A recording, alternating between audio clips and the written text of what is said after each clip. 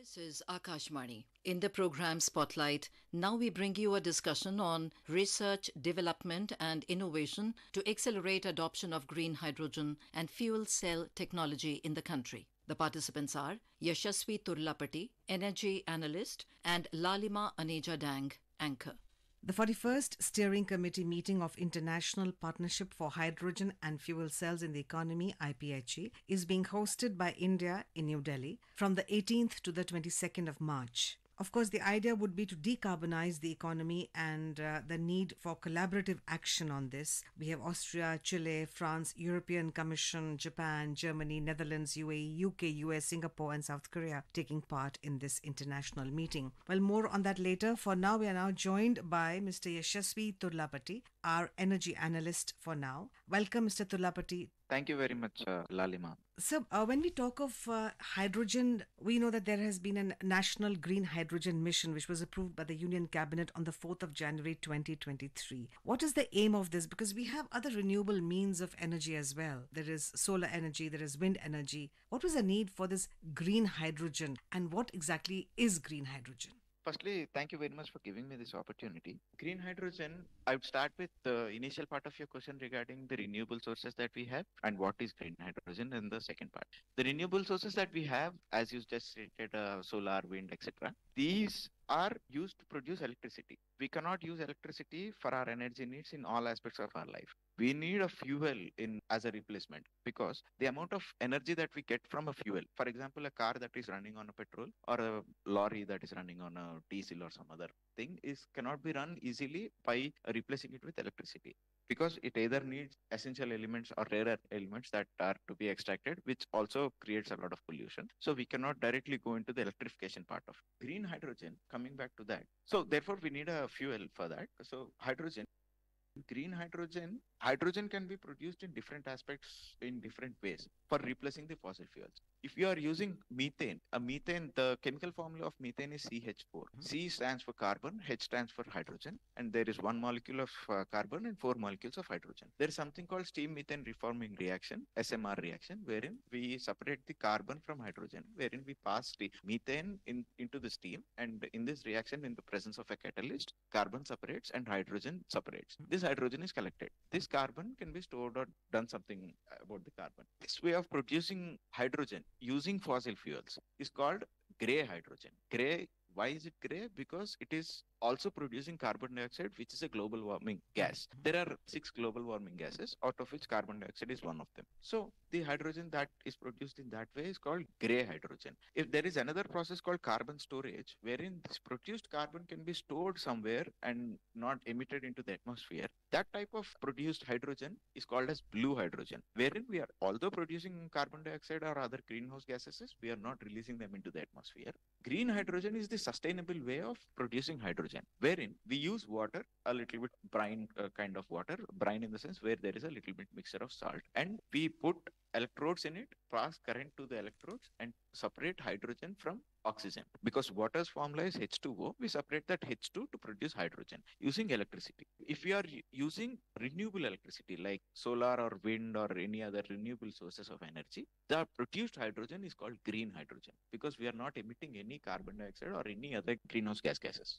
So when we talk about hydrogen fuel cell, there was one bus which was tried successfully in Pune, which ran through the energy created by hydrogen fuel. And currently we have about 3,500 buses being run globally on hydrogen fuel. China seems to have an edge over other countries. Majorly these buses are being run in China. What is the scope of green hydrogen as a fuel in our country, India, and where do we stand? Currently, we are in process of development in that stage because our major source of energy currently is coming from coal. Energy here is translating to electricity is coming from coal. We are in a process of generating more and more energy through renewable sources, that is solar, and we all know how much investment has gone into the solar power plants. And after in the past 10 years, there is an exponential increase in capacity, installation capacity of solar power. But hydrogen, as I was saying, is a requirement as a fuel, as an alternative fuel. So we are in the stage of development. As reading previously, there is about 19,000 crores or 19,700 crores investment happening for the production and storage of green hydrogen in India. MNRE, the Ministry of New and Renewable Energy Sources, is doing that. So we are in that stage of development. As rightly stated by you, there are buses run on hydrogen. Currently, I'm based in Delhi. I see a few buses running on hydrogen in Delhi. And you rightly said that there was an initial bus that had run in Pune as well. Even our transportation minister, Mr. Nitin Gadkari ji, also promised that he would make hydrogen a national fuel shortly, as soon as possible for India. Also, the grow into the market or go high into this market takes time, but we are going in the right direction. Clearly, our aim is long term, that is to switch to green hydrogen fuel by 2030. And of course, this will reduce the fossil fuel import bill. Currently, we are spending much of our finances on importing 80% of our fuel, which we have to import from outside. What are the advantages of green hydrogen vis a vis petrol or diesel? Do we need to have a different engine for that? Or can we run a hybrid bus or a hybrid vehicle with both options of a green hydrogen as well as petrol and diesel? What would you say on that? You have rightly stated about the import of crude oil in general. We are approximately importing 75 to 80% of our energy imports. But we are helpless in that situation because we are. You have rightly stated regarding the energy imports that we are doing, but we are unfortunate in that aspect because we in India do not have that much reserves with respect to vis-a-vis our energy consumption. So we are helpless in that aspect. So we have to import fossil fuels from other countries like Middle East or any other parts of America or some other countries, Russia. The second part of your question was like whether fuel cell can be a hybrid.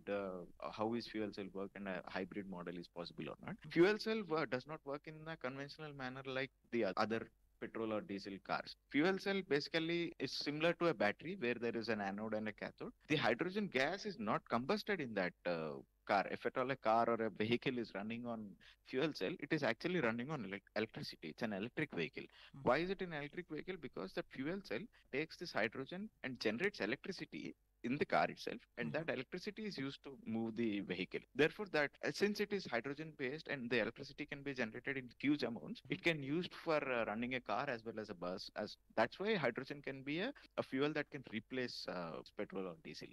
I see. So we can replace electric vehicles with hydrogen based vehicles, right? What are the limitations? I mean, every fuel that we take, in the last few years, if we go for electricity, we know that it can't be charged. A vehicle has to be on charge for quite a long time to make it compatible for traveling.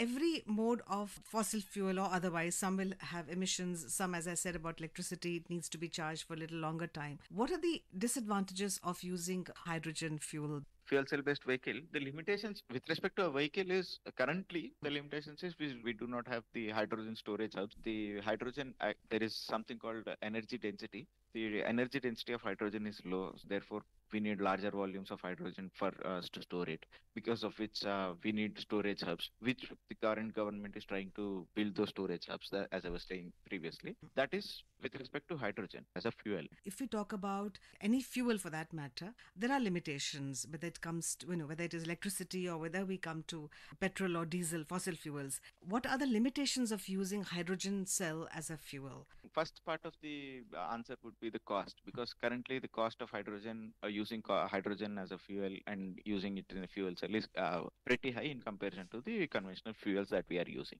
Secondly, the storage aspect, as I have already told.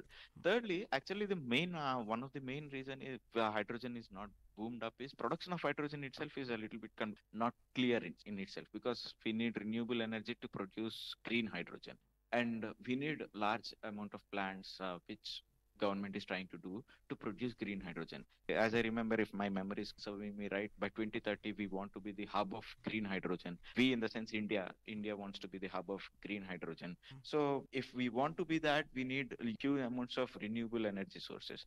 As renewable energy sources are not a continuous production sources, because there might be cloudy a day, such that solar energy is not producing, or the wind pans have a problem of if you put them in a seashore or somewhere in an inland area where there are birds or migratory birds, these wind panes hit these migratory birds, which is an environmental and ecological concern. So such type of concerns are there with respect to renewable power as well as water. Main production of hydrogen is done using water. Water is in itself in India is getting scarce by the day because of the increasing population. And for hydrogen production, we cannot use direct seawater. We need a little bit salty water, not complete fresh water.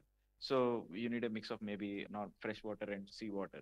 As it is, we have water scarcity, and how can you use it for hydrogen production? Maybe a major question.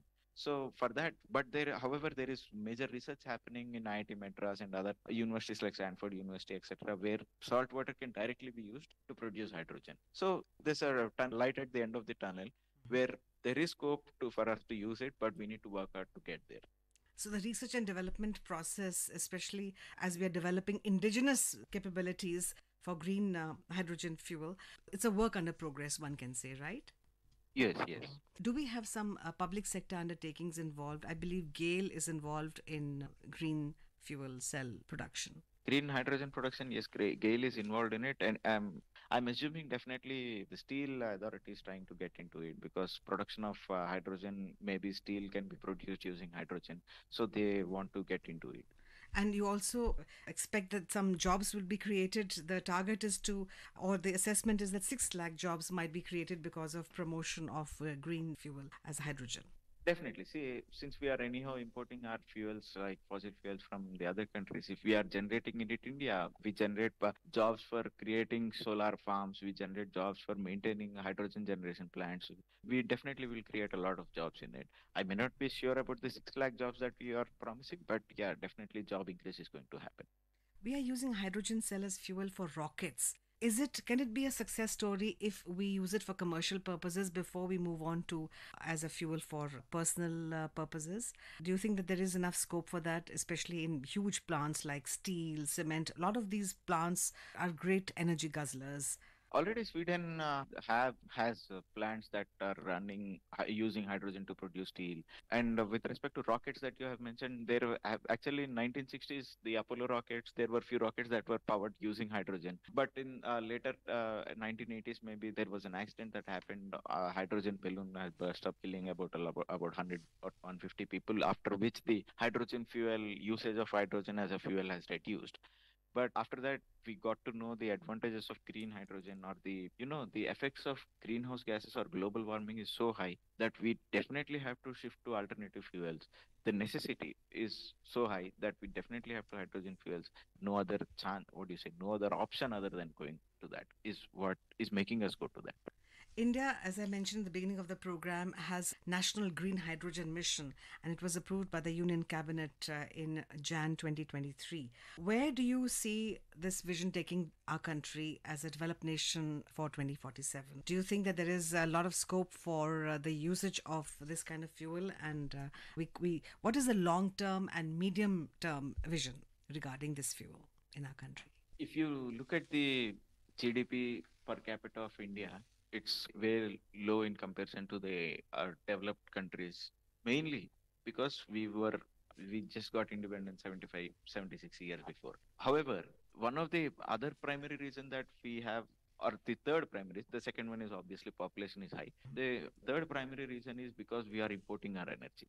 That is, we are not blessed with fossil fuels or crude oil in our country, or the reserves that we have is low or cannot meet our requirements. So if we assume for a minute that if we are not importing or zero import of crude oil is happening, our bill in any normal middle class economy, if you look at if your substantial amount of your bill is zero right now, so you're not paying any bill to anyone.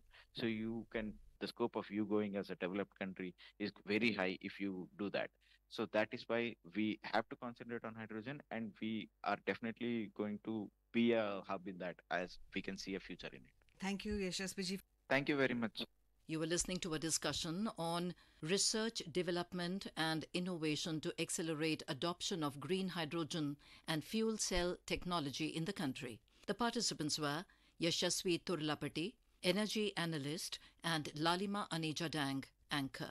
This program was produced and presented by the News Services Division of Akashvani. You can listen to it on our mobile app News on AIR. This program is also available on our YouTube channel News on AIR Official. You may share your feedback about this program through email at airnsdtalks@gmail.com or WhatsApp on 928 909 4044.